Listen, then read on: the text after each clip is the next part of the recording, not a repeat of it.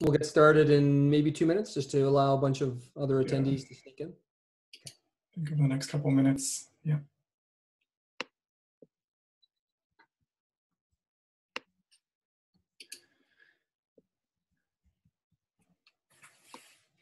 Yeah, Quack has been great to help us with the recordings and getting them up on the FAPA. So it's nice to have that as well. Agreed. Yeah.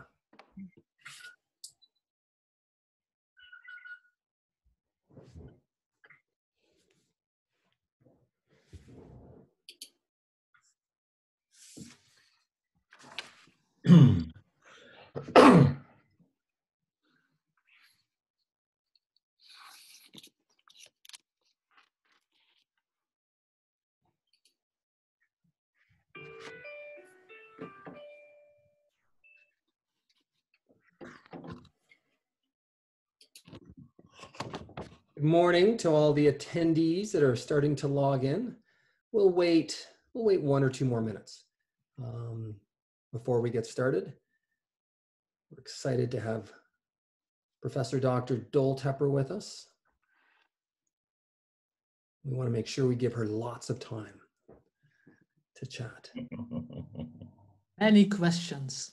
That's it. Yeah, exactly. I love interaction. Good. You want questions? We got questions. I'm sure, Barry.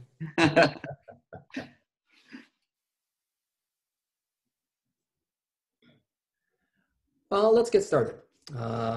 Thank you, everyone, for attending today, and thank you to those who have participated in the past and being regular attendees of the Steadward Talks.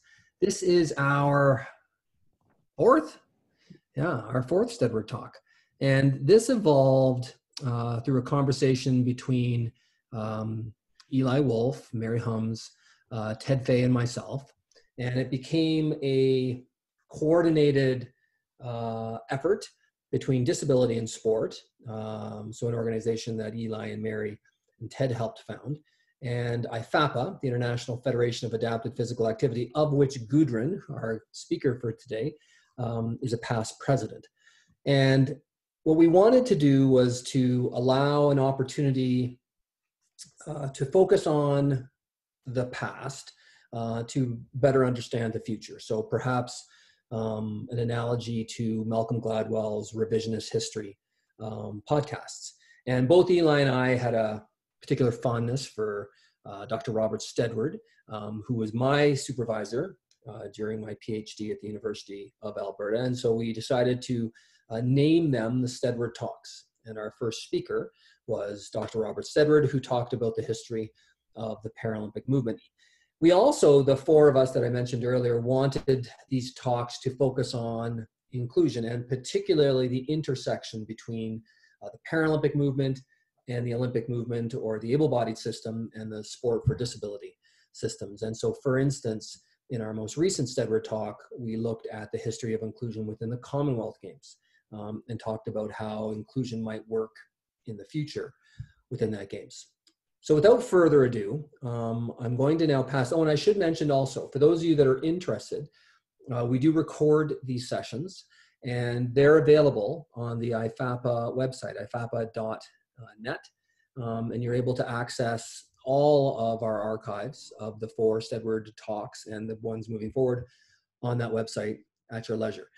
I will also suggest that we really encourage you to participate in this session, ask questions, make comments, and certainly use the chat function for that purpose. And both Mary Humes and I will be moderating, and so we'll try our very best to ensure that the questions that are posed in the chat function are relayed to Gudrun, and that we're able to have those conversations. What I'm going to do now is ask my, again, supervisor and mentor, Dr. Robert Steadward, founding president of the International Paralympic Committee and Professor Emeritus. I used to think it was Emeritus, Professor Emeritus at the University of Alberta in Canada, to introduce our speaker for today, Dr. Gudrun, Professor Dr. Gudrun Doll-Tepper. Dr. Steadward, over to you. Thank you very much, David, and good morning, everyone, to all our friends and colleagues who are chimed into this great session today. I mean, it's very special for me to be able to introduce Professor Dr. Gudrun Doll-Tepper, who's not only an outstanding leader in the field of adapted physical activity and Olympics, but she's also a very dear friend that we've known each other for many, many years. In fact, I think the first time that I was able to participate in activities in Berlin was, I think, back in 1989, Gudrun, at the IFAPA Congress organized by Gudrun and her students. But Gudrun is a professor in the educational science and psychology faculty at the Free University of Berlin. She's been a wealth of leadership throughout many years of her career in the area of inclusion, in the area of physical activity and disability, in the area of women in leadership positions and the like. And so she's been able to really provide the kind of leadership that's necessary to move the whole area of women in sport as well as disability in sport to the next level. It would be really nice if we could clone another 10 or 15 Gudrun Doll-Teppers to further make this successful. Gudrun has served on and led many, many countries, organizations in her own country of Germany, dealing with disability, dealing with the Olympics, Olympic education, etc. And in fact, I believe she currently still serves on 2 International Olympic Committee commissions in the Olympic education and certainly women in sport. And along all of her history of leadership over the number of years, she has been recognized and honored with 2 honorary Doctor of Laws degree, one in Memorial University in St. John's, Newfoundland in Canada, and the second one at the Catholic University in Leuven in Belgium, because of her outstanding worldwide contribution. And I think one of the significant achievements from my perspective as well is that she was recognized by receiving the Paralympic Order from the International Paralympic Committee. So without further ado, it's an honor, it's a privilege to recognize and to introduce my really great personal friend, Professor Dr. Gudrun Doll-Tepper. Gudrun. Hello, and I'm very excited to be part of the Steadward Talks, and very warm welcome to all of you who are with me here. For me, this is afternoon. I know for some of you it's early morning. So wherever you are, I'm really excited to make a contribution to the Steadward Talks, and thank you so much, Robert Steadward, for your introduction. I was a little bit afraid it would take longer. I was tempted. It leaves something still for me to add to what you have just said. He was under strict rules to not take. Okay, good. I'm very glad. So now I know, Dr. Steadward, you need to leave at 8:30 our time. Yes, in Western Canada. So thank you very much for attending, and I know you'll have to slip out in a few minutes. But Gudrun, am I able to ask right away the very first question? Are you ready? Sure. You ready? Yes, sure. Yes.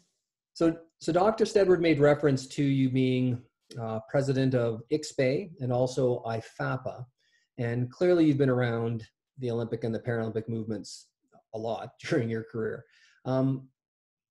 And as I spoke about in the initial introduction, part of the motivation for this was talking about the intersection between the Olympic and the Paralympic movements and bridging sport and physical activity for people with disabilities within the Olympic and Paralympic movements. And so what I'm wanting you to talk about initially is your roles with IXPE and IFAPA, because I would suspect that they provided a unique perspective and a different lens for facilitating the progress of disability inclusion within the Olympic and Paralympic domains. If you could just kind of comment on those two particular roles and then the aspect of inclusion for persons with disability. I'd love that for that to be kind of the starting point for our conversation. Yeah, of course. But I think I have to start a little bit earlier than being president of organizations.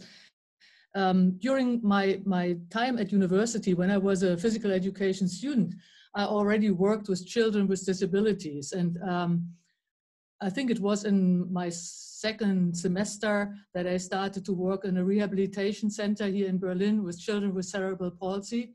And then I also got the opportunity to be a physical education teacher in a special school at times when we had special schools for children with learning disabilities and intellectual disabilities. And I did this for 10 years. And it kind of out of curiosity, I wanted to learn more about that. And that, of course, led me to travel to other countries, to go to Brussels in Belgium, and to see what other countries were doing in this particular field. And from today's perspective, I must say that I was really lucky that I had this practical experience first, and then I also tried to expand into international networks and to European networks. And I think that these days in the 1960s and in the 1970s were really, there were times like brilliant for pioneers in this field because there were so few. We tried to identify areas of common interest, but sometimes we were just 5 people from 5 different European countries. And so, and when I came first time to an adapted conference that was in New Orleans in 1981, I met Eunice Kennedy Shriver, for example, and she invited me to another event of Special Olympics. So in 1983, I was in Baton Rouge for the Special Olympics Games. And can you imagine, and now in 2023, Berlin will be the host of the World Summer Games of Special Olympics, and I was on the bid committee. So it all kind of shows that it was curiosity, it was the networks that were at that time very, very small. And I came to New Orleans and I thought, wow, this is a great conference, IFAPA. And I was asked to be on the board of directors. I had never heard of Robert's Rules of Order or anything, so I was surprised when they had their meetings that they moved emotions, I understood, or they second something. I thought second, third, fourth, or what is going on here? I talked to the president at that time and he said, is that possible? You do not know Robert's Rules of Order? Now you can look into my library. I have them all. But anyway, it was really the time when I also had excellent students like Harald von Selsam or Heike Trieschmann, and I had students who were so enthusiastic that I was really encouraged to put forward a bid to host the 7th International Symposium of Adapted Physical Activity in Berlin in June 1989, just a few weeks or months before the wall came down. But we had more than 800 participants, and Dr. Steadward was one of the keynote speakers. We had Phil Craven to be with Horst Strohkende in a workshop on wheelchair basketball. So I think it was really a time when we had to look for other people who were moving towards something. Maybe we did not use the term inclusion at that time that much as we do today, but this was our idea. And I think that it was a great time also to start new study programs, which we did in Leuven, for example, Erasmus projects, a program that existed over many years and later became even an Erasmus Mundus program from 2005 to 2015. And as a member of the board of IFAPA, I represented IFAPA in IXP board meetings. That was a connection. So when we had meetings in different parts of the world, I was there to report to the IFAPA board later what had happened in IXP. And it gave me the great opportunity to meet presidents and secretary generals of other organizations in the field of physical education, sports science. And I will never forget the day when I was at the General Assembly of IXPE in October 1990, when a new president was had to be elected. And there were two candidates, and Paavo Komi came out as a president. And the following years, I was, of course, with this IFAPA board, but I was also with IXPE. It was kind of a close connection. And then in September, Dr. Steadward, in 1989, on the 22nd of September, in Düsseldorf, was elected president of IPC. And so I think that was also a great moment, because we could connect the representatives of the physical education area and also sports science people and the IPC. And I also remember that we had a Paralympic Congress in 1992 on the occasion of the Paralympic Winter Games in France.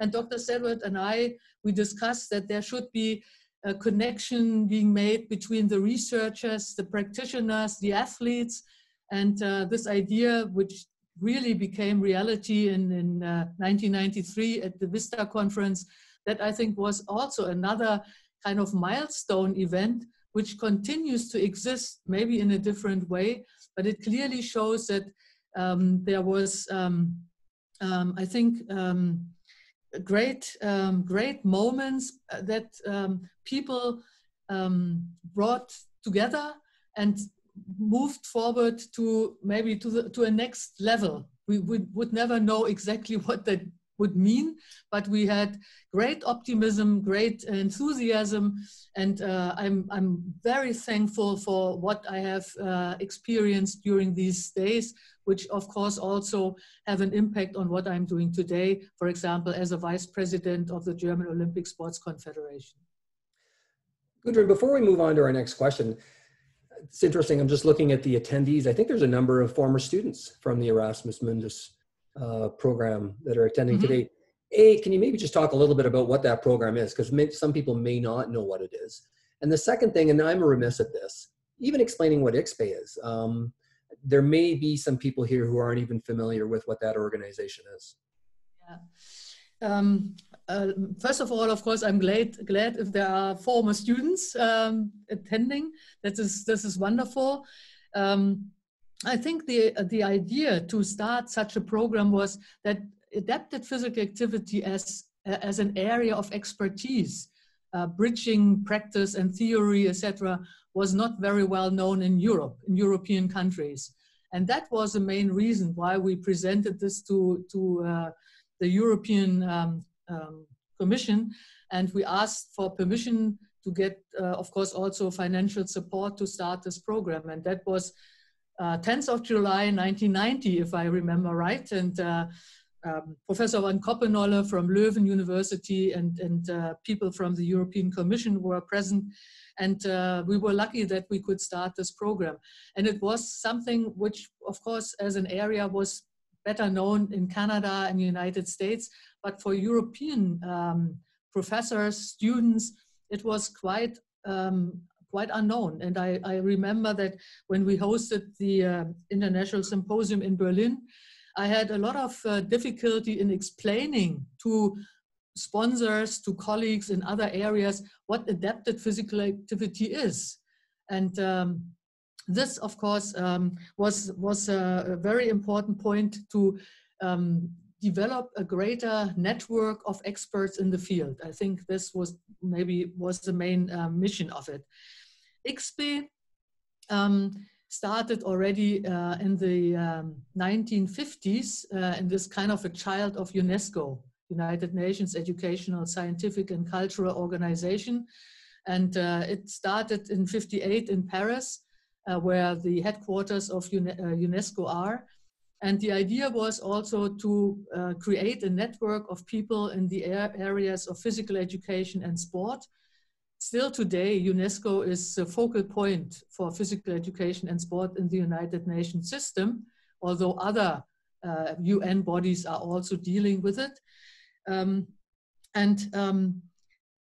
It was a great opportunity for me also to learn more about the area of physical education and sport as it was seen in other parts of the world. It's a real international network.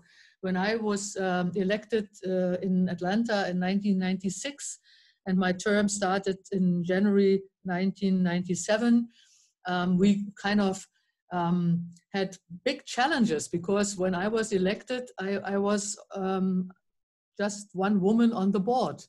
And when I returned back to Berlin and people asked me, what are your plans for the future? I said, we need more diversity. We need more women. We need people with disabilities. We need people with different cultural backgrounds. And they said, yeah, that will take maybe a decade or more. I said, no, it might take maybe 2 years, because this is the next time we have a General Assembly and we can change the constitution and the bylaws. And so, but nothing you can do by yourself. It's always in a team. And I had great people, Anita White, Margaret Talbot. I had so many people that were also pushing forward. And when I look back, I think it was a wonderful time. And I hope that the other people that I have mentioned and those I have not mentioned yet have the same memories and the same enthusiasm about what has happened at that time.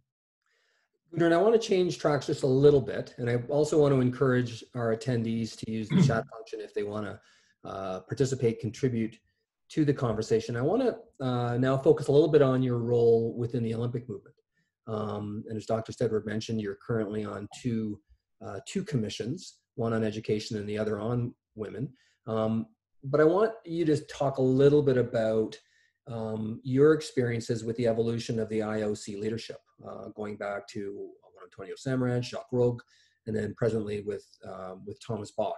And again, what I'm wanting the conversation to focus on is how it relates to the IOC's support and engagement related to athletes with a disability. And again, you can even speak to, if you wish, the exhibition events, which would have started, I think, in Sarajevo and then in Los Angeles in 1984. And again, I know that you were involved, if not directly, but certainly indirectly, even going back as far as that.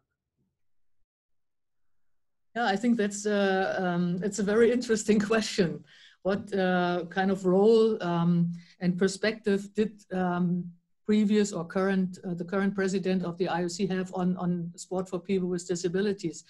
But what I remember very well was that in the early 1980s, there were separate organizations for people with disabilities. Of course, wheelchair sport, but then also blind sport and CP sport, etc. So I remember that when I had meetings with Mr. Samaranch later, he also kind of complained that there was no one voice speaking.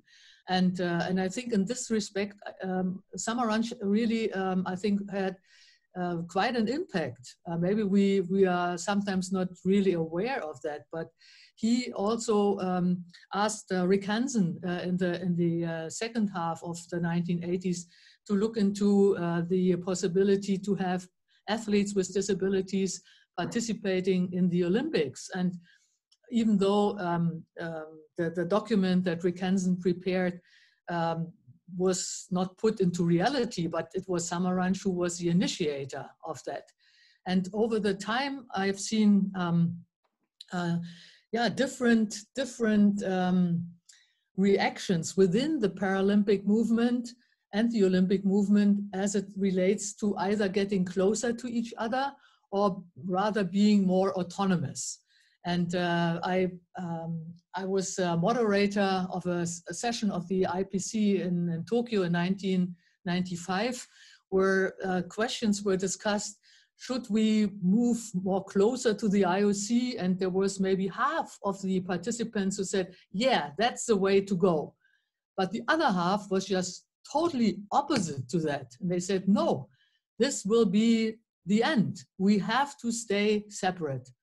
And to be moderator in a session where you see there are 50% on that side and almost no one in the middle. Either you were in favor or you were opposed. And I know that there were struggles and discussions because of the logo of the IPC. Was it too close to the Olympic rings? And you know all that. But in the end, I would say Steadward, Dr. Steadward became a member of the IOC, and that was when Samaranch was IOC president. And this was, of course, also continued by the next IOC president, Jacques Rogge. And today we have Andrew Parsons being an IOC member, and Dr. Bach is the IOC president. So in that respect, I think we see continuity. But we also, I think, see differences when we compare the IOC presidents. Dr. Bach is someone who is very much has a background not only in law but also in marketing. And just a few days ago, I think it was on the 22nd of July, they signed the contract, the IOC, with Procter & Gamble. And this is the first time that the Paralympic Games and the IPC are included into that. And that's a contract that will go for the next 8 years, from 2020 to 28. And it gives global marketing rights. And I think this is really an amazing step. Maybe not a lot of people have already seen that, but and the IOC-IPC partnership was signed in 2018, and it goes until 2032. So there is really a great cooperation. I would call it cooperation, but we focus a lot on the president's role. But I think we have also to see where people who have a background in disability and disability sport are working on commissions of the IOC. You have mentioned certain commissions. For example, the Commission on Olympic Education was chaired by Philip Craven, Sir Philip Craven. So and members of the Paralympic movement are on boards and are on commissions of the IOC. And I think this is really also maybe a very inclusive approach. It could be more, yes, but I think we've moved really in a very good direction over the last years. And I'm sure that the relation between Andrew Parsons and Dr. Bach are also very good. That's what I hear from him. And that's also what I see in documents, what I see in contracts. And I think this point with the global marketing rights is really, it's really amazing. Yeah, thank you for that response. Mary, I know I'm passing it over to you. I see we have 2 questions in our chat function. I did this to you the last time though too, where I talked so much and I got to ask all the questions, and then there wasn't any time for you to ask any questions. So I'm hesitant to kind of do that. I know Jane and Tara though, and I want to make sure that we get a chance to ask their 2 questions. Are we able to do that? Are you okay if we move to those questions? Yeah. Would you like me to? I can go ahead and lead right into their questions and read them. We have a couple questions that have come in. One is from Jane Blaine, and Jane is wanting to know, with where we have come with inclusion, do you believe there is an undervaluing of adapted physical activity, knowledge, and expertise? And if I can, just to provide a little bit of context, yeah. Gudrun, you talked about blind sport being separate from the other disability sport organizations. Jane is the CEO of the Canadian Blind Sport Association and a good friend of mine. Okay. And so I think that's a great question. And thank you for asking it, Jane. Yeah, I think it's really not that easy to make a comment here, because my own perspective on bringing in more people with disabilities, with different kinds of disabilities. This is my opinion, and this is what I'm doing also with my colleagues. But I know that it's not always seen in the same way by other people. We might see people and I can only report on also what is happening currently with regard to the Special Olympics and the World Games preparations for 2023. When we were given this opportunity, we were very excited, but the reactions of some other people are not that positive. So I think it will be an ongoing discussion, and we have to make sure that the kind of positive attitude and the empowerment that comes from people with disabilities are really given a voice, and this is, I think, also it's kind of a responsibility that we have as people who are in the field, who are maybe having made other experiences as others.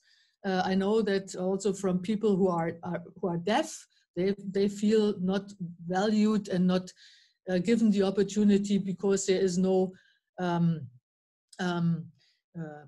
sign language, or they have not the same opportunity to access information.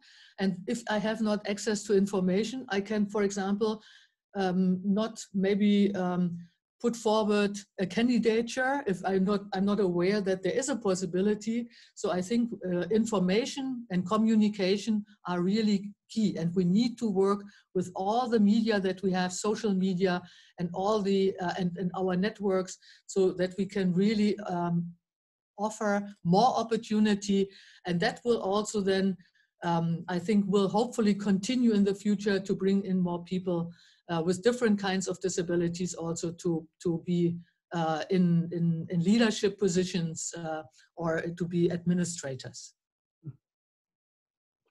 Okay. Thank you for asking that. We have another question in the chat here, and this one comes from Tara Chisholm. And Tara would like to know, David, do you also know Tara? I also know Tara. And again, I want to provide the context because I think it's important to know these things while you're answering the question. And Jane and Tara, certainly if you want to interrupt me and provide more context, you're more than welcome to do that. But Tara is one of the leads of women's sledge hockey in Canada, and has really been a huge leader in that particular area. And so I just think that's worth knowing when we talk about this idea of gender equity within the game. So Mary, sorry, I did this to you the last time too. I'm gonna shut up. I'm gonna stop talking. Not a problem. I'm glad to hear that Tara is with women's. You said women's sledge hockey. That's a good connection. There's actually a small group online of women who are interested in doing hockey research on women in hockey. Okay. But I joined in the group because I said I'm interested, but I'm only really interested in women's sledge hockey. Well, there's not been so much activity, so I guess I just wrote Tara's name down. So Tara, if you're out there, you might be hearing from me. All right. So let's get to your question. And Tara wants to know that, Dr. Doll-Tepper, you talked about more diversity on boards in both the Olympic and Paralympics. There has been statements made about gender equity. So what do you think would be one or more of the most important next steps to getting closer to gender equity in the games? In the games or on the boards? Well, the question reads in the games. I think that would be if you could address two different. I actually had a question coming up for you about it's boards. Too different. Yeah. So if your question, Mary, is going to be about governance. Yeah. So how about if we talk about boards and then we talk about participants? Yeah. I think this is a topic that we have been discussing for a long time. As I said earlier, in IXB, we were able to really make a change relatively fast, but in some boards, it seems that they are staying on board forever and ever. And therefore, I think limited terms of office, for example, is something that is really important, because in some areas you will find people, maybe they do a good job. I'm not saying this, but I think we have to focus on recruitment. How do we identify people, make contact to them or get in contact with them, and then also encourage them to put forward a candidature.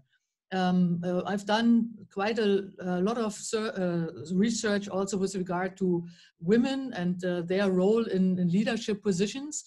And we have found that there are women out there who have all the qualifications and all the, they can do it. But when you do not talk to them directly and you encourage them to be a candidate, they will not do it. And this might also be true for not only for women, but it might also be true for some other people who say, well, there is a vice president for finances. He or she is in that position, mainly it's he, in that position for 20 years. I'm sure he will stay for another 20 years. So why should I put forward? That's why I said limited terms of office. I really think that is one key. And the other one is a recruitment to really and encourage people. Yeah?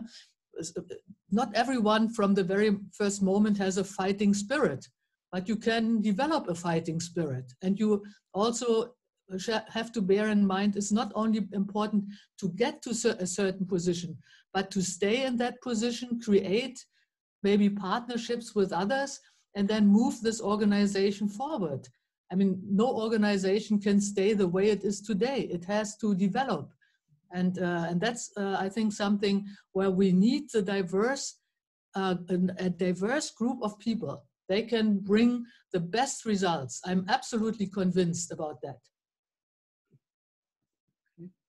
Thank you. And I have a question that is related to diversity as well and inclusion, sort of extends our conversation. We've been talking about gender.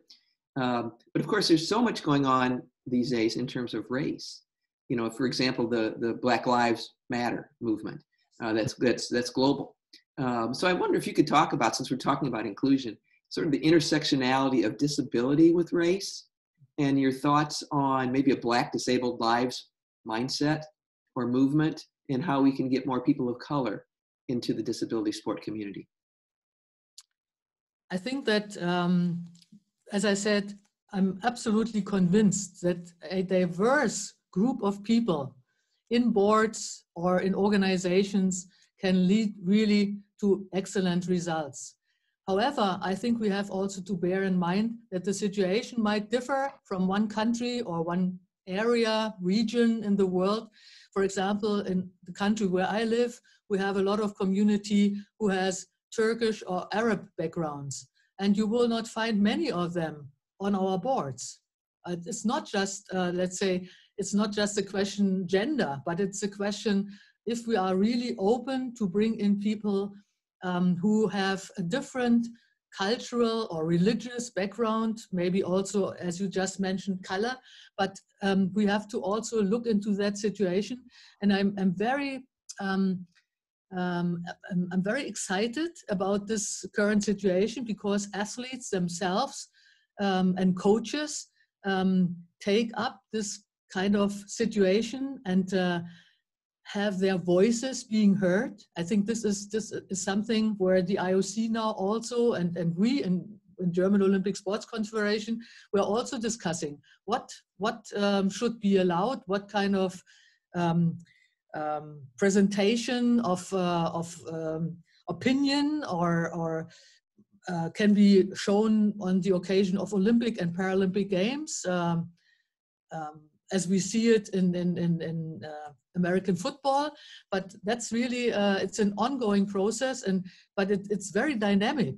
It's very, very dynamic. I do not know what your perspective is on it, but we follow very closely. And I just had a board meeting of the President's Committee of the German Olympic Sports Confederation 2 days ago in Cologne in Germany.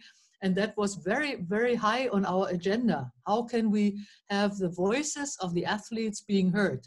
Voices of athletes with very, very diverse backgrounds.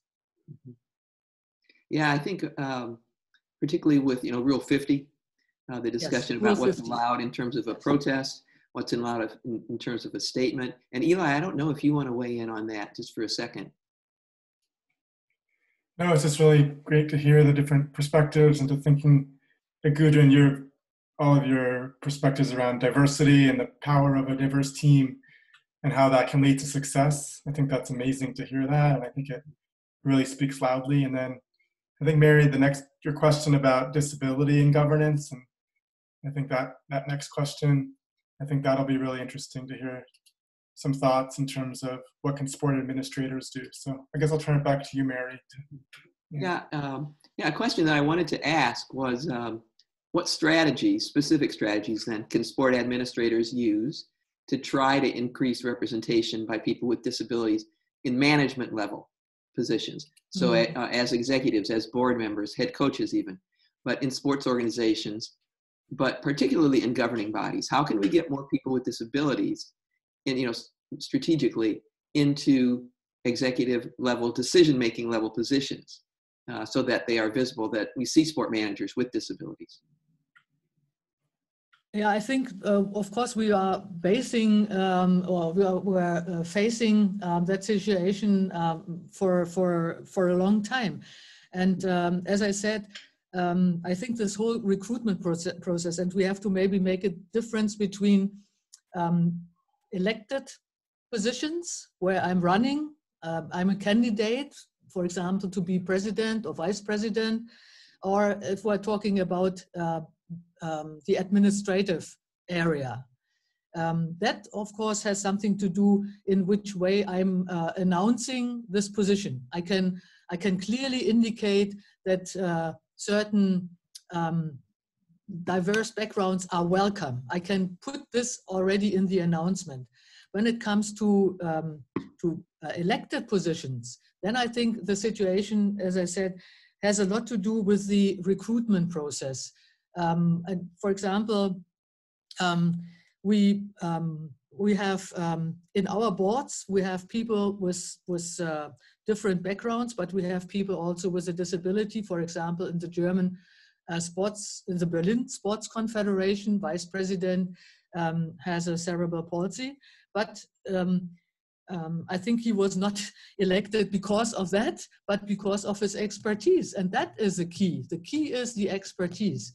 And as another example, I can share with you that since 2010, I'm the chairperson of a working group in the German Olympic Sports Confederation, where all the different categories that we have, high performance sport, sport for all, youth sport, and so on, and the 3 disability sport organizations, deaf sport, Paralympic sport, and Special Olympics, they're all sitting around one table, and we are creating together ideas, and then we bring that forward to government. And we were able 3 years ago to get funding from the German ministry, the Federal Ministry of Labor and Social Affairs, that we could bring people with disabilities, and they had to have a disability, into the first labor market. And this we called inclusion managers. So they could do different things. They could either be experts in putting complex text into easy to understand language, or whatever their expertise was. And they, after their time that was funded by the government, they were later on hired by the sport organization to stay on board. And because of this successful program, we are now starting a new one, which is event inclusion managers.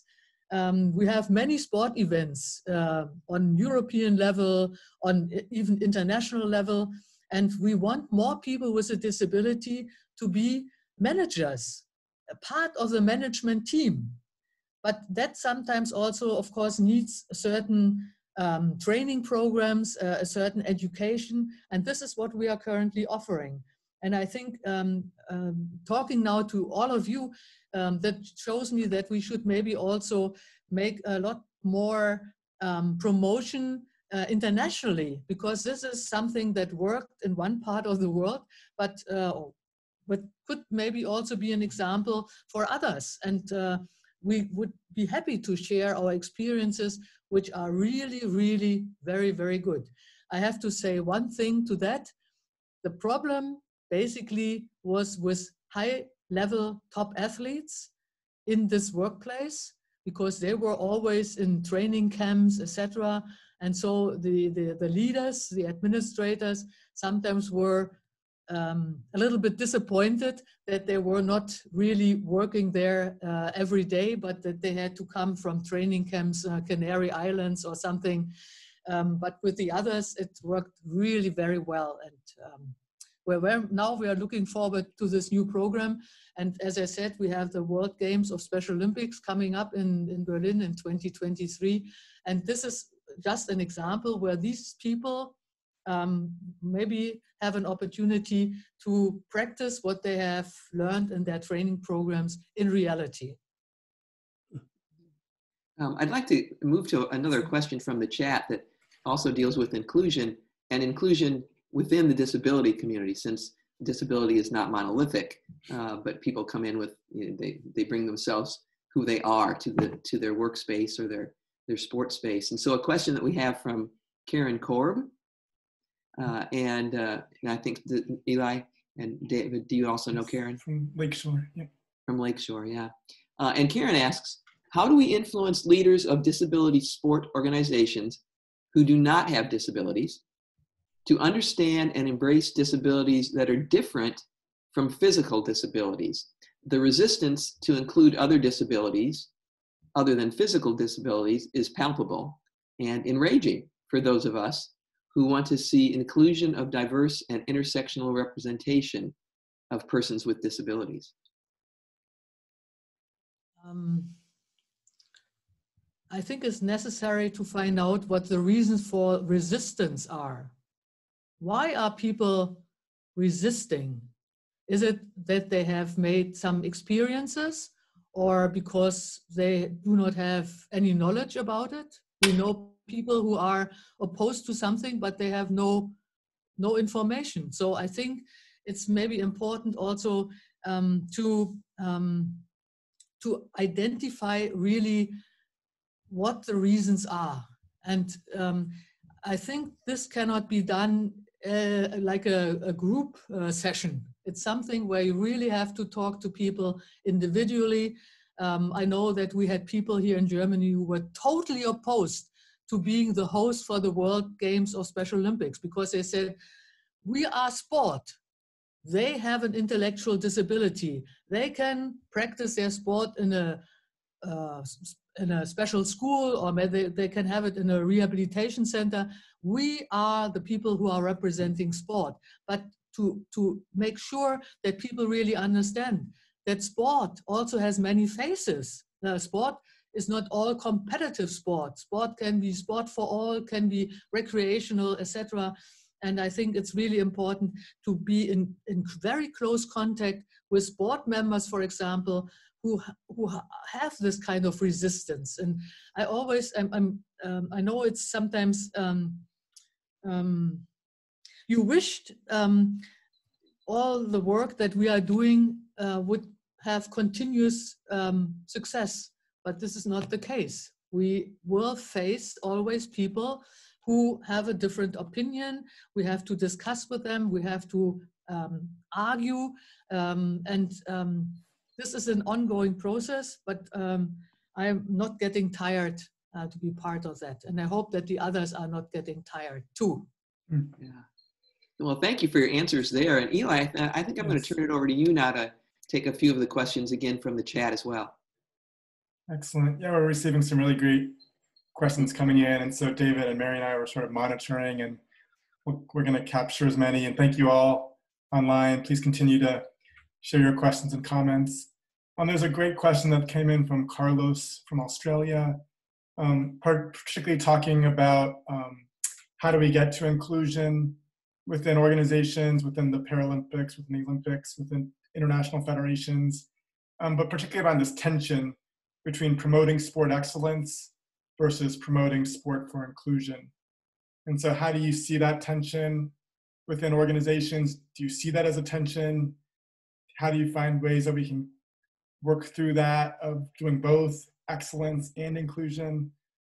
That's a really interesting question. So Gudrun, yeah, would love to hear your thoughts. Yeah. And then maybe David wants to add to that. Yeah. Some context. Carlos is a PhD student in adaptive physical activity and sport management, Mary and Eli and Gudrun. So he's based at Griffith University and is going to be Graham Cuskely in the management side, and Simon Darcy, who's down in Sydney in the disability side, are working with them. So again, just some context as to who these people are.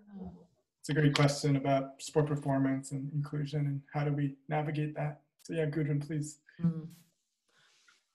To me, this is not a contradiction, but obviously it is for some people that is that it doesn't go along with each other. But I think again we have to maybe see I think the role of talents, the role of talent identification with people with different different disabilities, and maybe also the differences that we have in the interest of people in getting into a higher performance level. Some people have that interest. Eli, yeah, you have that. Maybe some other people, they would be rather satisfied with, let's say, what we would call maybe a recreational activity. But to me, the two terms, sporting excellence and inclusion, they do not exclude each other. It's to me, it is something that goes along with each other very well. Excellent. Well, thank you. And it's just great that these questions are coming and we can talk about them. There's actually a really excellent question that's come in now from Caitlin. And we can maybe go back to ones that's come in earlier as well. But this question that just came in about Olympic education. So Olympic education has been around for a while, and OVEP has been the IOC's primarily mechanism. Paralympic education is newer to the scene. The Paralympic School Day now exists impossible. How do you see Paralympic education evolving alongside Olympic education?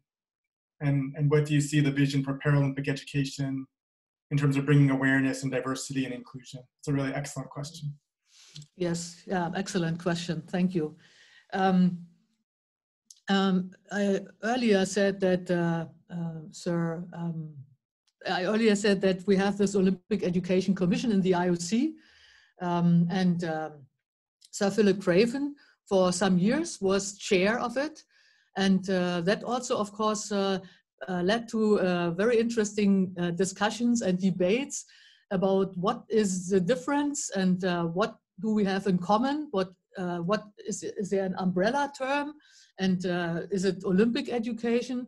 And I think that maybe there are different approaches to it, and I'm not saying that there is one that would fit all.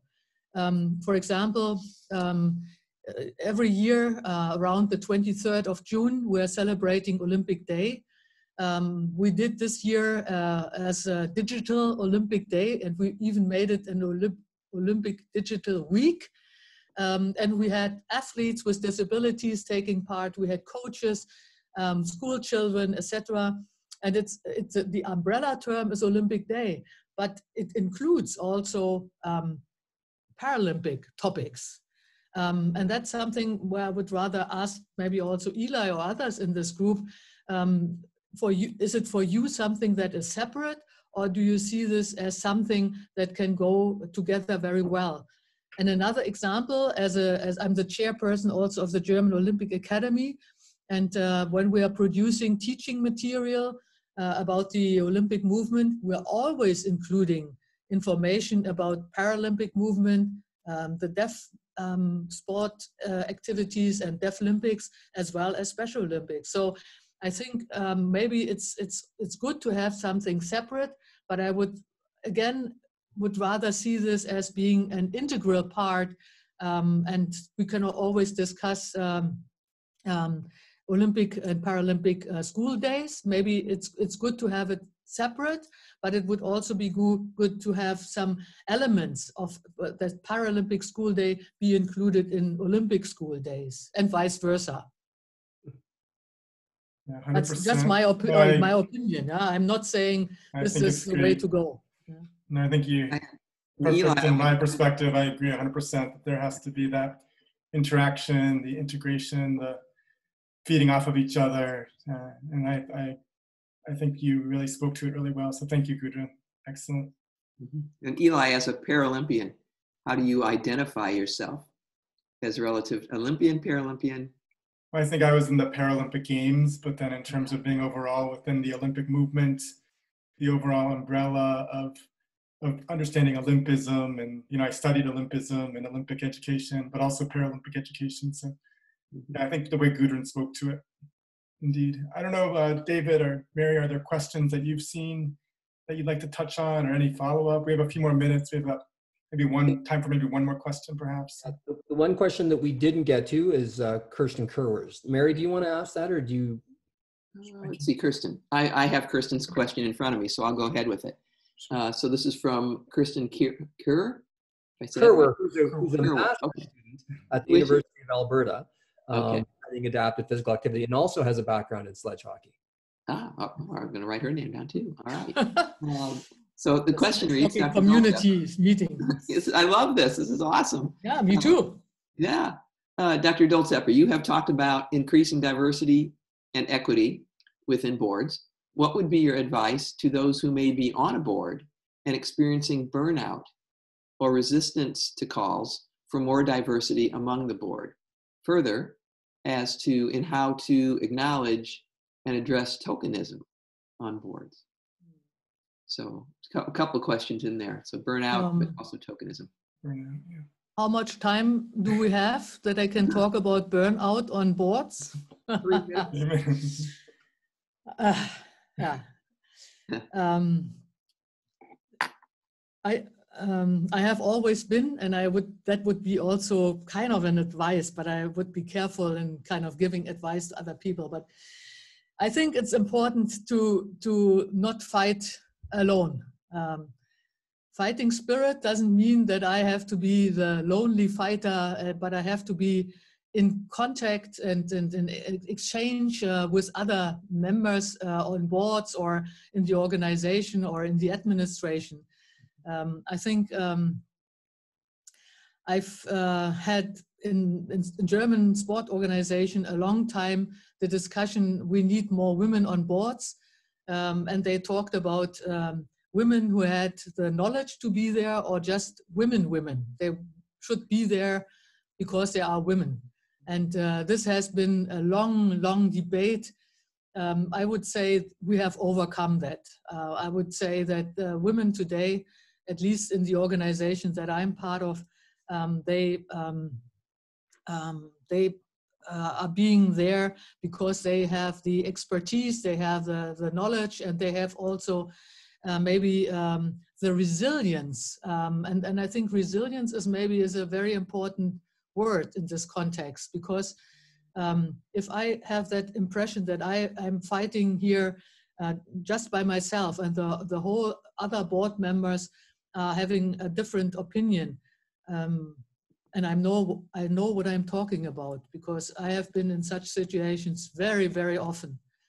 But then it's really the question, how important is it for you? And we have been doing interviews with women. We've also done, of course, with men. And some of them said, in particular, when it's an elected position, I give up. I don't do that anymore. Too much fighting. It takes too much energy from me. I have family life. I have my work. And I'm not going to these board meetings where I'm always kind of the loser. And if this situation really exists, then I would say, either you find others who will fight with you and stay, or if you are just by yourself, then obviously this is not the right group for you, then leave. I have left groups where I felt that there was no development. I'm leaving. And currently I'm in situations where I have to, we've not touched upon that, but sport doesn't stand by itself, but sport is connected to science, is education, is culture. And sometimes you have people in leadership positions who do not see this combination, who do not see the connection. I've been to a minister, federal minister in education in Germany some years ago, and we wanted to talk to her about sport and education. And she said, do you see any connection between sport and education? What can you say?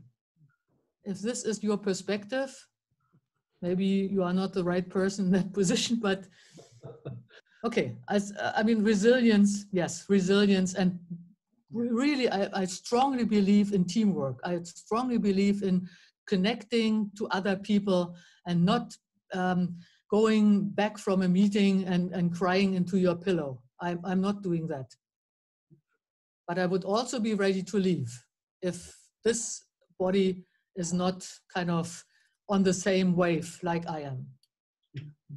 Well, thank you for answering the questions that have come in. David, I think time for a wrap up, is it? Yeah, and I have the unenviable position of having to let Lisa Olenek-Dornan, my PhD fellow student and someone, Gudrun, that you know very well. I have Absolutely. We don't have time for a question.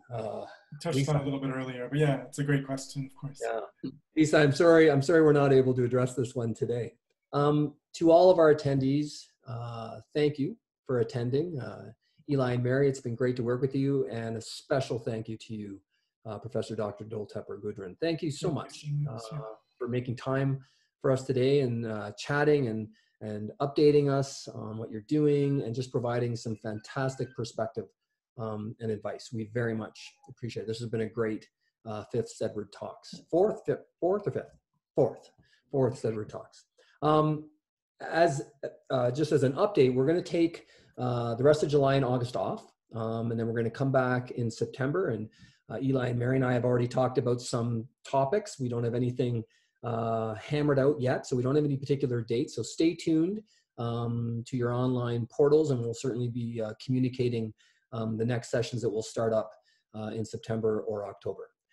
So without further ado, happy Monday, everyone. Have a great week. Thank you again to Gudrun, and we look forward to chatting again in September. Gudrun, you have one final statement you want to make? Yes, please. Yes. I just wanted to thank you all, and in particular, of course, this group who put forward questions. Maybe not every question was answered in detail, so I would like to invite you to send me an email. I'm always happy, and you're welcome to send your questions or any interested topics that you want to share with me. Go ahead, write me an email, and I will follow up within, let's say, 1 day. Okay? Awesome. Okay. Thank you very much. I'm going to share your... Bye-bye from Berlin. All right. Cheers. Cheers. Bye-bye. Bye. Thank you. Bye. I'm going to close out. Thank you too. Bye. Thank you all. Have a great day. You too. Bye-bye.